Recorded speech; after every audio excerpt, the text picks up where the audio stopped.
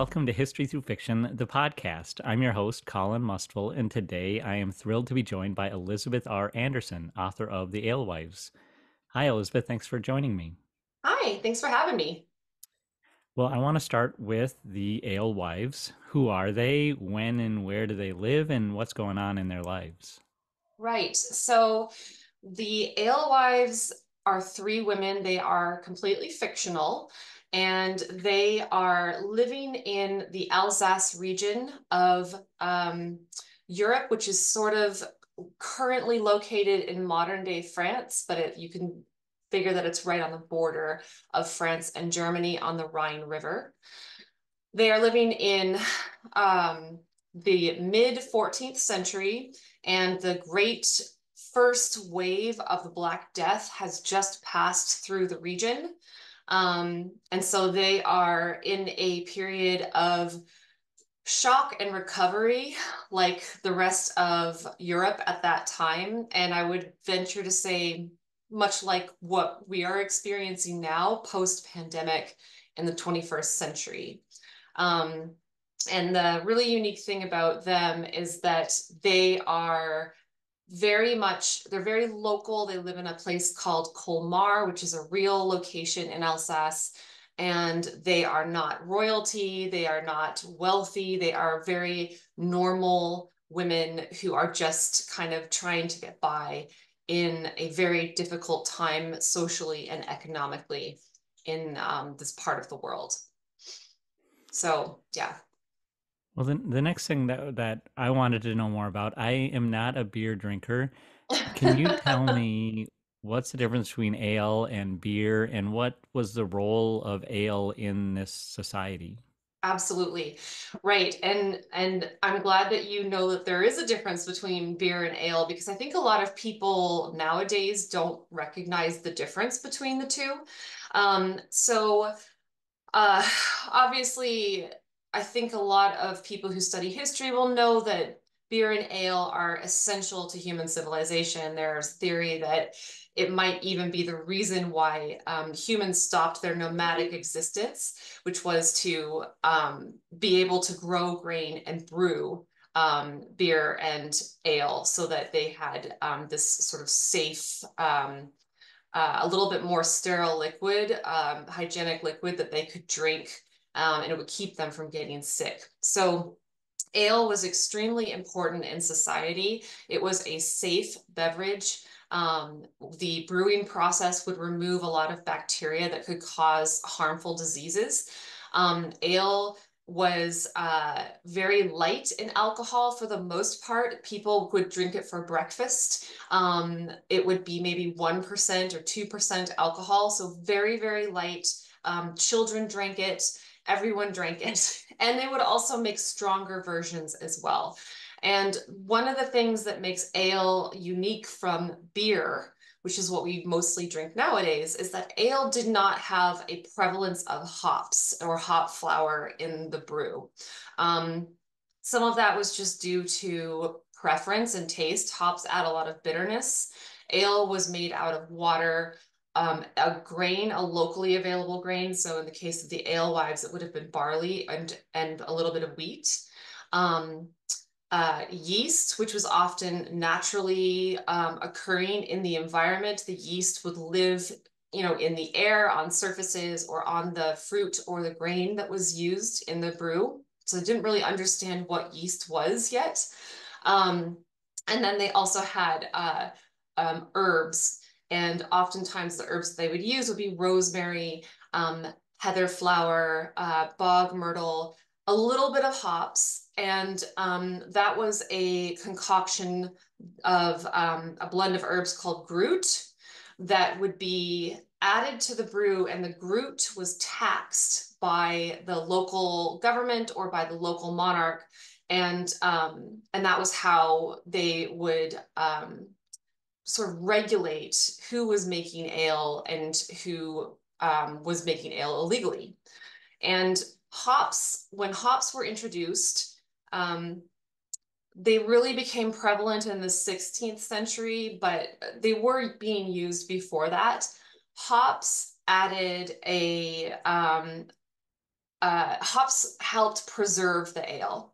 So they noticed that when they were adding a really large amount of hops to the brew, it didn't go off as quickly because ale would spoil after a couple days. And hops changed the not only the industry of brewing, but it also changed, I'd say, society, because what was going on before this was that women would brew ale in their homes and they would brew it for their families. And if they had any left over, they could sell that and they could keep the profit. And this was their own cottage industry. This is the way that they could make their own money without necessarily having to work for their husband or work for someone else. Um, when hops came along right around the time of the Black Death, this was when ale became portable, became beer, was easier to store because it lasted longer because the hops would preserve the liquid. And this was meant when men really started to come in and become large scale brewers, and brewing of ale ceased to be something that women did in their home, and it became something that men would do as an industry. And so, in a lot of ways, hops sort of pushed women out of the brewing industry, and it sort of changed their role in society in a lot in Central Europe. Um, so there is a big difference. Ale tastes very different. Um, and it's a fascinating beverage that has been with humans for a very, very long time and is responsible for, I think, the growth of society. But it's that's yeah, that's a pretty. I mean, I understand where you're coming from as far as when agriculture was established and making beverages like that with the wheat and the barley.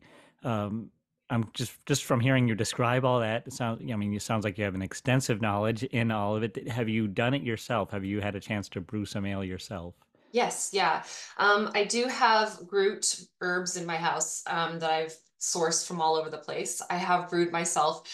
Results were mixed, and that's kind of something that's reflected in the story as these three women learn how to brew ale and how to support themselves. They do some experimentation. Some of it's an absolute failure. And that was my experience. I also, my father and my brother are brewers. My father makes wine, he makes mead, he makes ale, he makes beer, and so does my brother. So it's something that we do a lot in my family, just as a hobby as well. Yeah.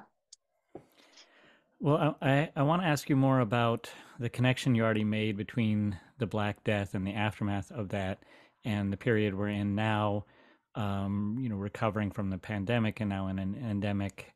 Another thing that strikes me as kind of curious is we published a novel at History Through Fiction called The King's Anatomist that took place in the 1400s, and one of the characters they're dealing with the plague, and I was surprised at how similar it was 500 years ago. Some of the same basic tactics of quarantining and things like that. So in your research, I'm curious to know what connections could you draw between that time period and this time period, and then Yeah. what differences were there? Um, yeah, so this book really came out of my experience going through the pandemic, because I had already some knowledge of the Black Death, just, curiosity. And then when we went through our own global pandemic, I started to see those similarities pop up. Some of the things that I think are very interesting, um, after the Black Death, I mean, technically, the wave that came through in the 1300s, the mid 1300s, was not the first wave of plague. So there was the plague of Justinian, which, it came a lot earlier than that. This was a globally devastating disease that wiped out. Some people say that they think it wiped out a third of the population of the planet. There's really no accurate estimate. And what struck me was just how it had these social implications. So after the Black Death swept through the world, um, it kind of brought about a change in the way people who worked interacted with their employers or their overlords. It could be considered the reason why feudalism started to decline. Because what happened was you just had a massive reduction in population.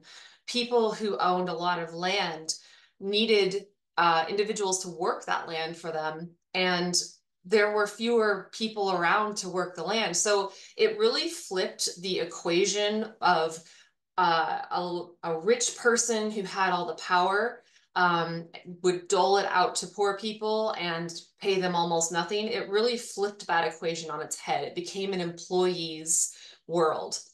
It really empowered more average people to go back to their employers and say, I'm going to charge you more because I can, because you don't have the help that you need.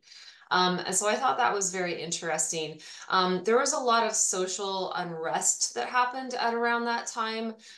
So when you think about I'd say, books like in the Game of Thrones series and the Song of Fire and Ice series. And it's very, everyone's just sort of brutal and they're all just murdering and there's highway robbery.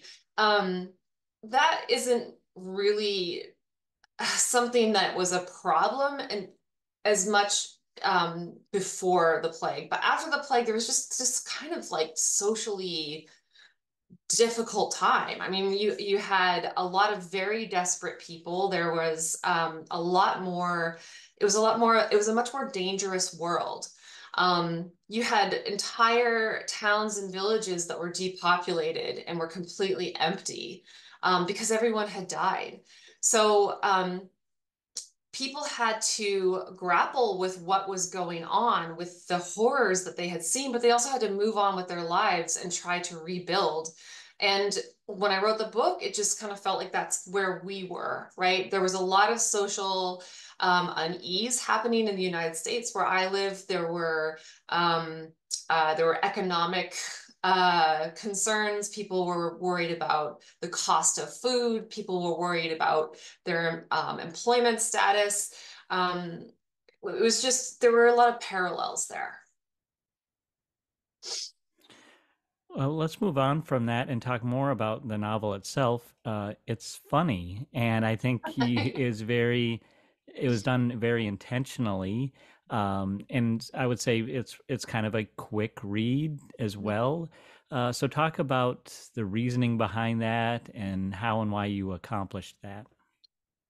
Yeah, and thanks for mentioning that. I was intentional about that. I wanted it to be something light. So, like I said, this book really came out of my experience of the pandemic.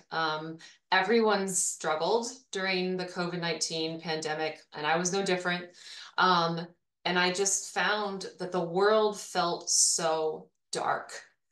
And there was just everything was just heavy and dark. And I was reading and these dark novels, and I was writing another series at the time, which is it's set in 13th century Palestine. It's very dramatic. It's this saga of this family that goes through all these terrible things. And I was just getting feeling so heavy. And so I wanted to just have a side project that was able to look at a really serious situation and find the light. And that's why I wrote this book the way I did. I intentionally kept it short because I didn't want people to feel like it was a chore, right? I wanted it just to be something that they could snack on. I intentionally had the alewives be kind of ridiculous because I really wanted to emphasize their friendship and their rapport with each other. And I wanted people to read it and just come away feeling a little bit happier and thinking, people went through a post-pandemic struggle hundreds and hundreds of years ago, and they managed to hang on to their humanity and their humor. And I wanted to do that too. And I'm working on the second book. I'm finishing it up. It's going to be published on April 19th, and it's the same. And my beta readers, my pre-readers have been telling me that it's just like seeing old friends again. They're like they're still funny and they're still ridiculous, and they're just like it's kind of like meeting up with a friend because it's a friend you can joke around with. So you mentioned that this is a series. You have another series that you briefly described there. Let's go back to and kind of build up to talking more about each series. Yeah. Doesn't seem like you've been doing this for all that long. I don't know your whole background. Like maybe you wrote your first novel when you were 5, but you have a background in journalism. I don't know if you didn't publish your first novel until maybe 2021. So tell me about that journey for you of becoming a historical novelist. Right. Um, yes. So I I have a very unique background. I did get a degree in journalism, but I have worked in tech for most of my career.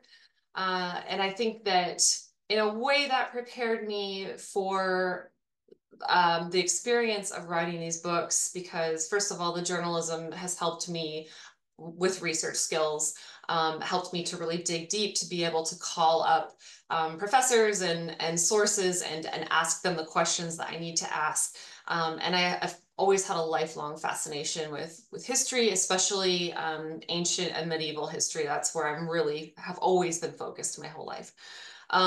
Working in tech as a woman made me very, very thick-skinned when it comes to feedback. And so I can go through and I can read all the feedback from my editors. I can read all of the reviews from the people who post things online, and I am not ruffled by it.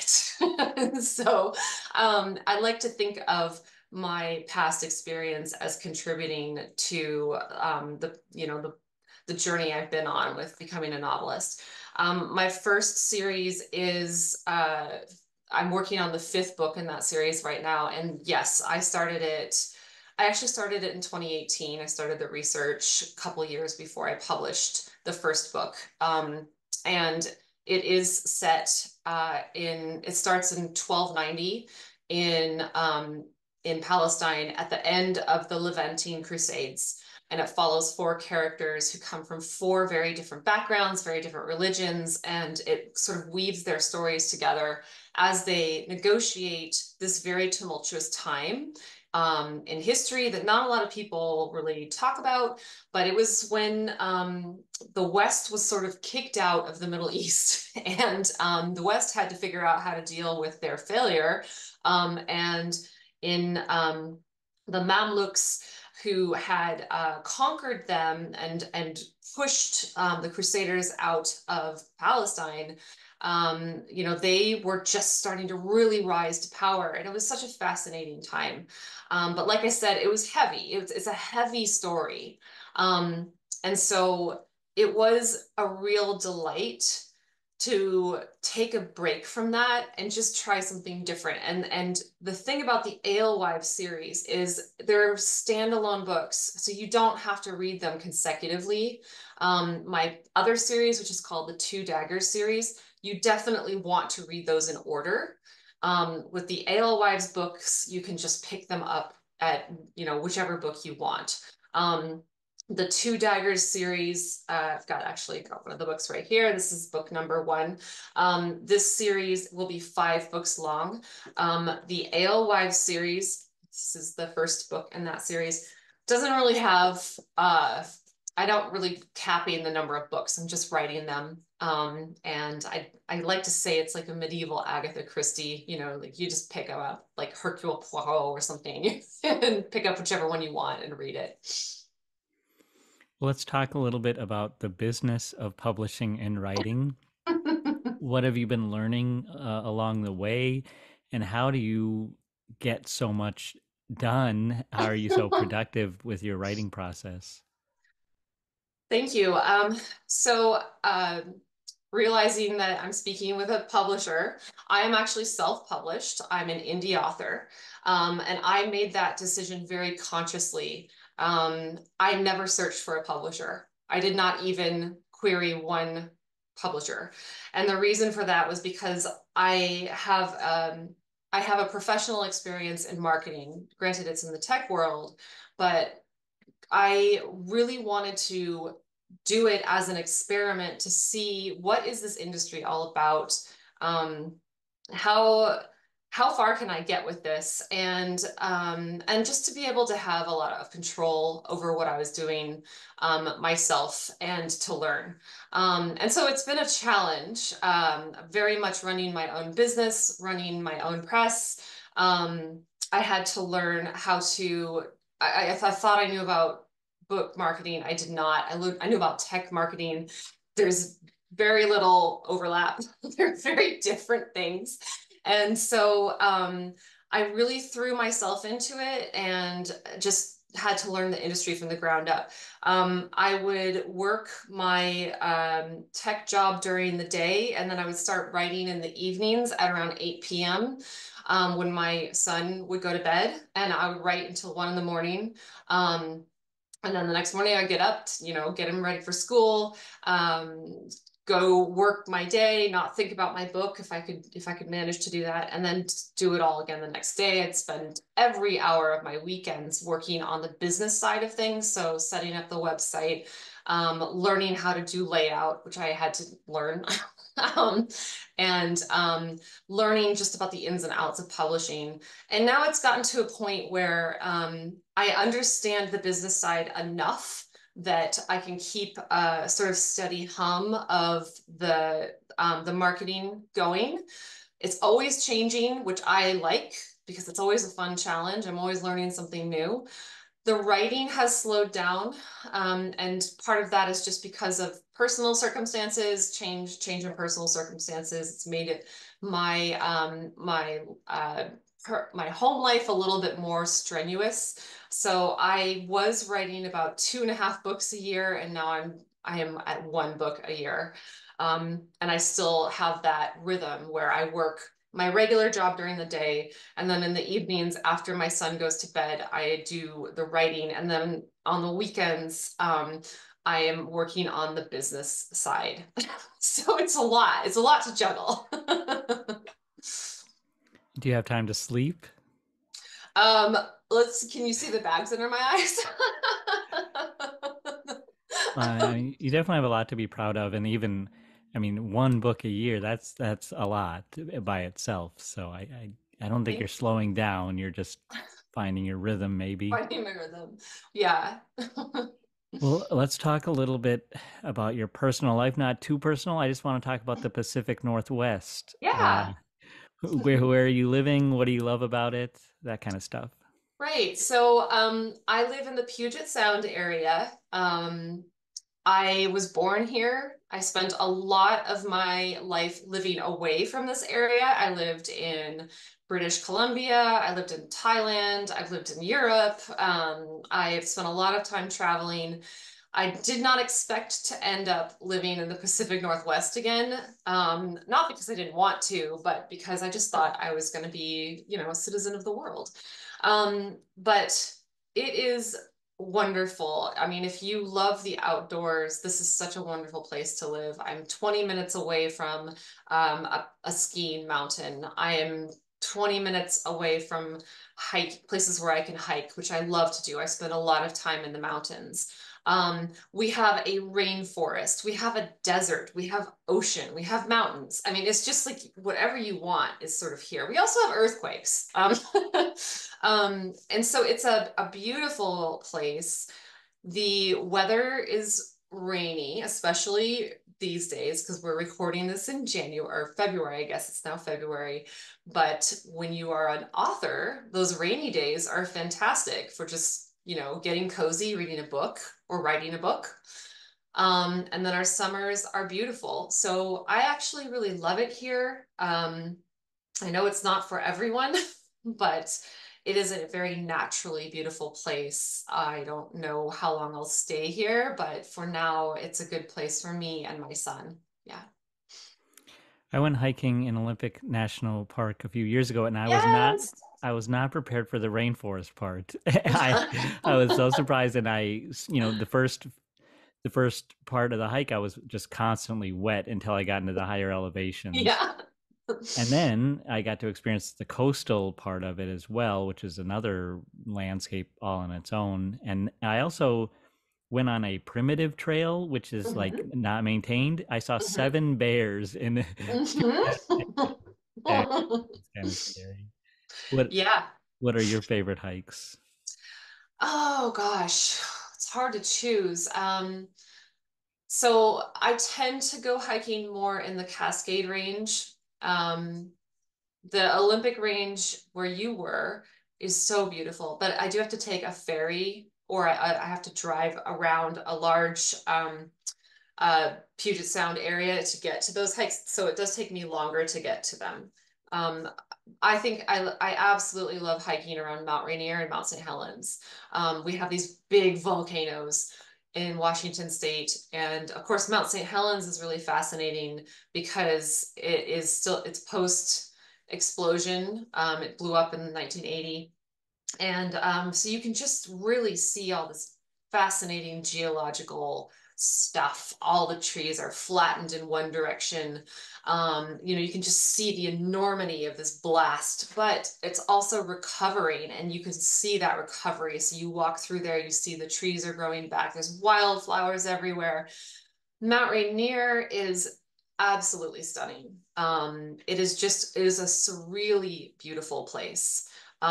There are fields of wildflowers that are just way up high on the mountains. You can stand in these meadows surrounded by all this color, and then you can just look out and you can see nothing but snow-capped peaks, as far as you can see. It's just beautiful. So I spend as much time as I can in the mountains. And there are a lot of hikes on the eastern side of our mountain range that I love to do as well. And those are completely different. It's sagebrush, um, desert snakes, it's just very, very different, but also extremely beautiful as well because we have the Columbia River Gorge. And so there's just like these big, cracks in the earth that have beautifully colored rocks, and it's really an interesting place. Yeah, sounds amazing. I can't wait to go back. Yeah. So let's bring it back to your novel, The Alewives. You sent me a copy. Thank you so much for that. And now in April, you have the second. Is it the second book in the series, Sleight of Yes. Hand? Yes. Are you working on the third? So I am not working on the third yet, although I do have it. It's not fully plotted. I just say I have the concept, and so I know what the story is going to be. Like I mentioned, I do have another series, and I have to finish that series because my readers are impatient. So I'm getting a lot of impatient emails and messages on social media. So I'm going to Sleight of Hand will be published on April 19th, and I already have the final book in my Two Daggers series started, and then I will publish that one, and then I will get the next Alewives book going at around the same time because the Alewives books they're less research, they're less the writing is a lot easier. I use more casual language in the Alewives book. I'd say more accessible language. Um, they go a little faster. The Two Daggers series requires heavy, heavy research, and the language is a little bit more formal. It's a little bit more like I don't use any contractions, and so that is a little bit more work. Um, so that's what my plan is. And then I do have a couple of other projects in mind. I don't want to talk about them quite yet, but I'm very excited about one standalone book that I am considering that's actually going to be set in the 18th century.